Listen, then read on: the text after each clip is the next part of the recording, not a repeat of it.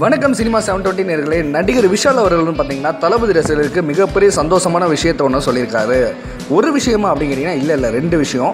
So பார்த்தீங்கன்னா ரெண்டாவது சொன்ன விஷயத்தை சொல்லிடுவோம். ஏன்னா சொன்ன விஷயம் நிறைய பேருக்கு தெரிய வந்திருக்கும். அதனால் இப்போ ரெண்டாவது விஷயம் அது என்னன்னு கேட்டிங்கன்னா, தமிழ் ராக்கர்ஸ் என்ன பண்ணாங்கன்னா தளபதிக்கும் 10 ஃபிலிம்ஸுக்கும் நேரடியாக ஒரு சவால் விட்டுருந்தாங்க. அந்த சவால் என்னன்னா, கரெக்டாக 18ஆம் தேதி ஃபுல் ஹெச்டியில் நாங்கள் படத்தை ரிலீஸ் பண்ணுறோம் பாருங்கள் அப்படின்ற மாதிரி சொல்லியிருந்தாங்க. ஸோ அதுக்கு நடிகர் விஷால் என்ன சொல்லியிருக்காருன்னா, நான் ஏற்கனவே இந்த டிக்கெட் பிரச்சனையை நான் சால்வ் பண்ணிட்டேன். கண்டிப்பாக படம் பார்த்திங்கன்னா தீபாவளிக்கு வெளியே வரும் அப்படின்ற நம்பிக்கையை நான் கொடுத்துட்டேன்.